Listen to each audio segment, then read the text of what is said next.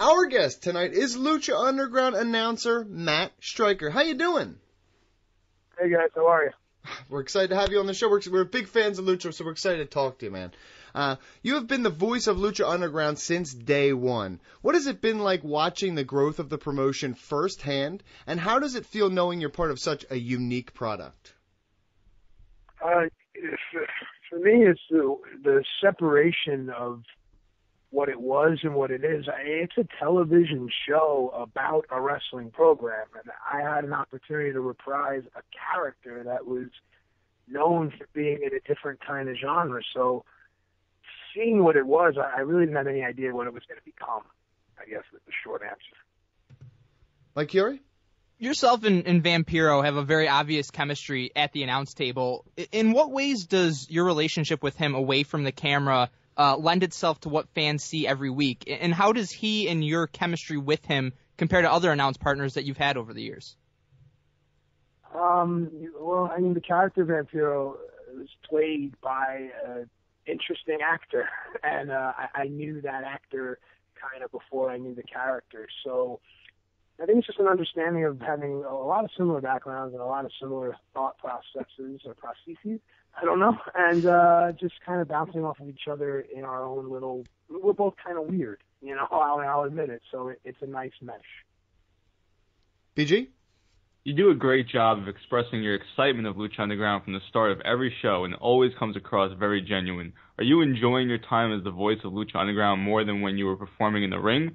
And do you feel you have a bigger impact on the product as an announcer compared to a wrestler? My enjoyment is, I guess, lateral. You know, there is no more than this, more than that. And, I mean, I think there's a separation when people use the term product, they're obviously referring to pro wrestling. I think this is a television show. I'm kind of coming to the realization that it's more of, you know, there are actors that play the characters, whereas Gorgeous George was an actor named George Wagner, and I'm really starting to see that more and more and more. So I don't think one actor has an impact on an industry any more than anyone else. So, you know, I'm just enjoying it across the board and seeing it for what it is. Well, you're admittedly a huge fan of wrestling, and while we do know that this is a television show, it's still, at the heart, it's still about wrestling, and that's what we all came to love about it. So you know how special it's become to the fans who are there in attendance and the fans who are there every week to watch it on television. In your mind, what is it that makes the show so unique, and what is the perception of the show from the performers backstage? Well, I think we've been leading up to this answer. Right here, throughout all these questions, and your statement ahead of your question is the exclamation point. I mean, there's the answer. And you referenced the fans. The fans are also a character, too. There's an actor inside of each fan. And when they come and they know that they're on the show, they turn it up a bit. And even fans that go to independent wrestling shows, there's an actor within that fan, too. You know, there's a reason they put on that, I'll just keep it in the family, that Pentagon shirt when they went to that independent show. So, therein lies the answer, I suppose. Mike Yuri? You've been present for every big moment Lucha Underground's had to offer so far. There's been countless mark-out moments for fans, but from your perspective at the announce table, what really stands out as something that shocked you or is particularly memorable to this point? Well, the first thing I learned from others is the less I'll know coming up, the better, so that the reaction can be genuine. And I found that I had a lot of genuine reactions in the scenes of Vampiro and Pentagon in the ring, and a lot of genuine reactions from the stuff that Phoenix did early on in the beginnings of the show. So, you know, those are the two that stand out. BG? We've been fans of Lucha Underground since the first episode, and we each have a different favorite wrestler.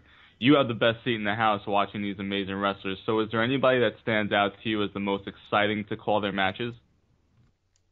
Yeah, I go a little off the cuff there, sorry, when I express a personal affinity for a particular performer.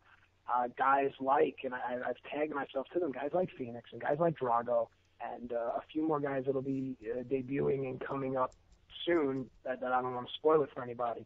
So yeah, of course, I get a real nice, it's like, I guess, going to the ballpark to be able to watch Clayton Kershaw throw every fifth day, as well as a bullpen session, as well as just sit and watch greatness. Yeah. Well, the Lucha Underground roster is already one of the most athletically gifted in the world. Which wrestlers outside Lucha, without having to spoil anything, would you like to see in the Temple? Well, I think that there's a lot of talented athletes, and I think anyone that would come to bring their athletic talents, they would also have to be able to work their way into whatever the television show part of it is. There's a lot of people out there. I can't just name one, and I wouldn't want that done to me, so I'll take that. Mike Chiari? We saw Vampiro make the leap from the announce table to the ring last year, and he had that awesome match against Pentagon Jr. at Ultima Lucha. Would you ever have interest in potentially wrestling a match or even just getting involved in a storyline for Lucha Underground, or are you focused solely on announcing?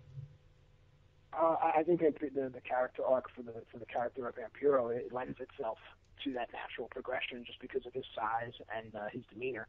I can't speak for where the creative of the show will go, but again, I just think that Vampiro's just his appearance alone lends itself that he would be more conducive to such a thing. But I mean, such is life. If someone grabs my grandma's purse in the street, I'll punch him. Sure. That person usually isn't no more days, but there you go. Brandon Galvin, final question. From the outside looking in, it seems like everybody's having a lot of fun at Lucha Underground. How does the atmosphere amongst the wrestlers and the staff at Lucha Underground compare to that of WWE and other companies you've been at? It's entirely different things. WWE, for the time I was there, it's in the vocal, front of your mind. It's wrestling. It's a wrestling show. It's a wrestling show. This is similar to movie sets and television shows that I've worked on outside of wrestling. That there's a big difference in that, and then everything else just trickles down. The mentality is completely different.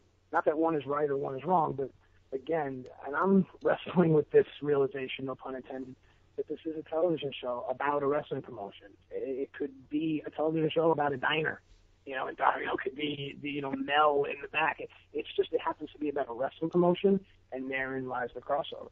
That's it.